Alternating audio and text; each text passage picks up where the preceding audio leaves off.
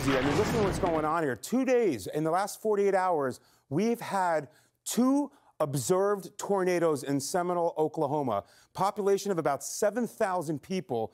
And we're going to get into this momentarily. But what we've got going on is on Monday, they had an observed tornado. And last evening, they had an observed tornado. And the Academy of Seminole, it's a high school, that was damaged and that was shut down.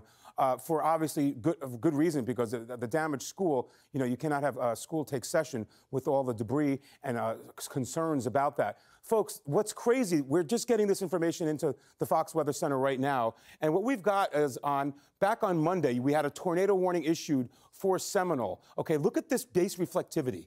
This hook echo right here, okay? That was observed. We saw the damage and the funnels. The Weather Service will go out there and actually give their official readings on what intensity that tornado was. Now, put this in your mind. Take a snapshot of this. We go from Monday at 8:30, right, so a local time, to Wednesday at 6:57 local time. Same exact signature.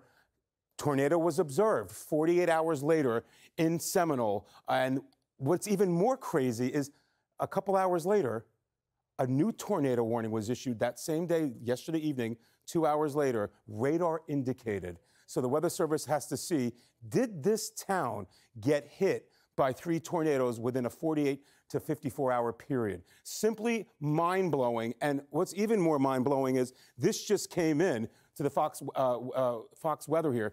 We have a mesoscale discussion out that came over the wire in the last 5 minutes east of Oklahoma City. A watch is possible, a 40% chance of a watch that will go into effect, which, guess what, folks, includes Seminole.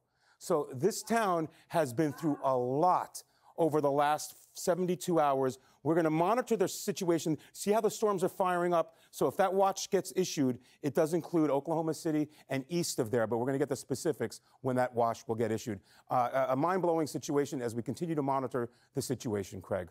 I'm Amy Freeze. Welcome to Fox Weather's YouTube page. We have more great videos on the way, so make sure to subscribe to stay updated on all things weather.